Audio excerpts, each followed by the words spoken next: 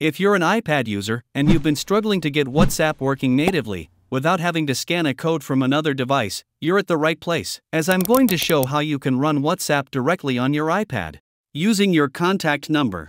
No scanning, no secondary phone required. The very obvious method of running WhatsApp on iPad is by visiting the WhatsApp website from your browser, where you are required to scan the code from your mobile and link your iPad from your mobile's WhatsApp settings, as shown on the video. But that just mirrors your chats on the iPad. It's not native, and you will still need your phone nearby. Super frustrating, right? There's also second method, which requires you to sideload WhatsApp IPA file by searching watusi WhatsApp GitHub page as shown. On your Safari browser, just type watusi GitHub. Tap on the first link, as shown on the GitHub page. Here they have the WhatsApp and WhatsApp Business IPA file. Let me download both the files for demonstration's purpose. As you can see, this method is only for non-jailbroken devices. Let's tap of these files to start downloading it. Now, there are various ways to sign and sideload the IPA file, like Scarlet app, Feather app, there's Troll Store, then Alt Store, eSign, Side Store, also Sideloadly, and so many more options that I have covered already, which you can find in the playlist named Sideloading Methods. Link will be in description as well. As you can see, I have literally all the different methods of sideloading. In my case, I will sideload the WhatsApp IPA file using Troll Store.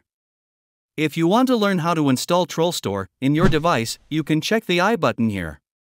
It's the moment of truth. Let's see if we can run WhatsApp in iPad using this method. Well, hard luck. It is asking to scan this code. I assume, even with the WhatsApp Business app, it will show the same exact results. Let's quickly sideload the WhatsApp Business IPA file via Troll Store. If you are still with me, please like, comment, and subscribe to my channel. And as you can see, it's asking to scan the QR code. Here's where Flexstore comes in, which is a third-party app store, which offers 400 plus apps and games, without having 3 app limit restrictions. Sign and sideload without ever revoking or blacklist, also allowing you to clone and personalize IPA before sideloading and add as many app repositories while receiving in-app notifications, without any cables, computer, or jailbreak, and also no need to app refresh every 7 days. This is the official website, link will be in description. Just tap on this Get button, as shown. Tap on the Share button and add Flexstore to your iPad's home screen. I have created many in-depth video on how to install and set up Flexstore. You can simply visit the official website of Flexstore, scroll down, and here you can find my videos. Just tap on it, and you will be redirected to the YouTube page.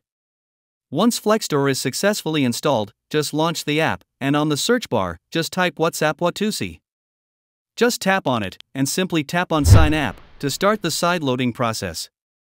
Next, tap on Install when you get this pop-up. When using Flexstore, you do not even get revoked or blacklisted. And now, as you can see, the WhatsApp is getting sideloaded. Once the sideloading process is over, it's the moment of truth. So, let's launch the app. Just tap on Agree and Continue.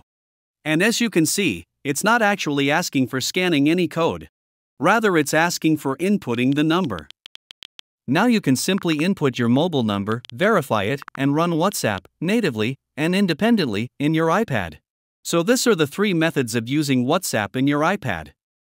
Next, if you play Pokemon Go, you should not miss my next videos.